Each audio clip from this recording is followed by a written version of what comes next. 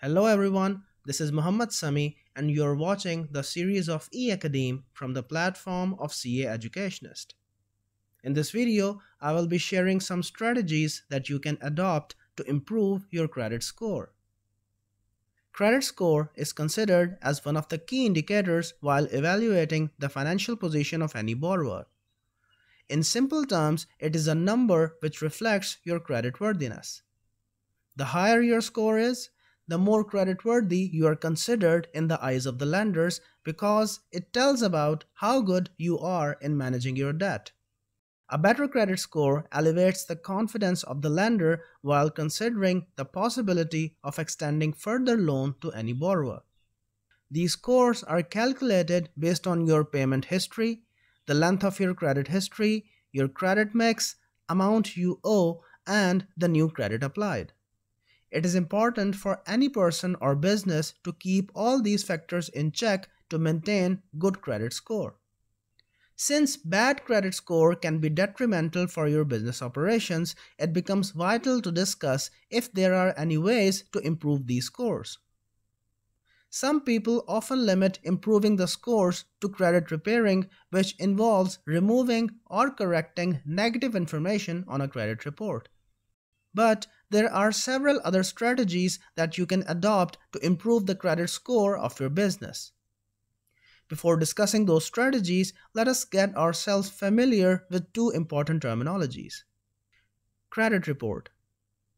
It is a statement that shows information about your credit activity and current credit situation, such as loan repayment history and the status of your credit accounts. Credit reporting agency. Credit reporting agencies, also known as credit reporting bureaus, are the business entities that maintain historical credit information on individuals and businesses. They receive reports from lenders and various other sources and compile them into a credit report that includes a credit score when issued. Let us now discuss the strategies. The first and foremost step is to get the credit reports of your business from at least 2 to 3 agencies to identify the problems causing bad credit score. You need to go through all relevant details of the business on the reports and make sure that all information is accurate, as errors can cause misreporting which can impact your credit score. The next step is to check all the accounts on credit history which are negatively affecting the credit score to identify the problems and also to highlight any error or misreporting. If any error is identified, it can be disputed with the reporting agency by providing relevant evidence. You might be able to improve the score by getting erroneous negative feedback removed from your report. Number 3. Getting a business credit card is one of the easiest ways to build your credit score. You can get multiple cards and use these revolving lines while making payments on behalf of the business rather than using your personal credit card, as it will help build credit history for your business. Number 4. While using business credit card and other available credit lines, a critical factor to remember is to keep credit utilization ratio lower. A higher utilization ratio can negatively impact your credit score. You can reduce utilization rate by making payment of balance amount, transferring credit from one credit line to another, getting new lines of credit, and decreasing credit card spending. Another factor that improves your credit score is having a good mix of credit lines available to your business. It helps to build a diversified credit history for the business with good payment records. You should also refrain from closing off accounts that are not in use, as keeping those accounts provides more diversity and keeps utilization ratio down. Another step that can be taken to improve credit score is establishing credit accounts with your suppliers.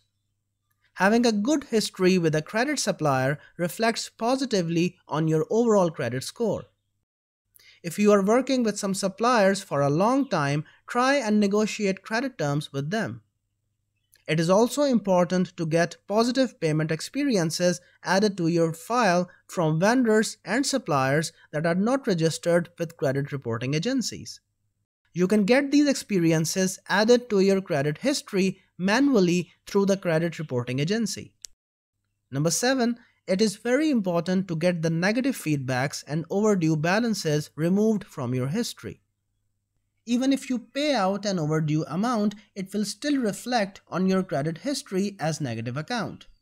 However, you can negotiate a pay-for-delete settlement with the creditor and ask them to agree a payment schedule for their due amount.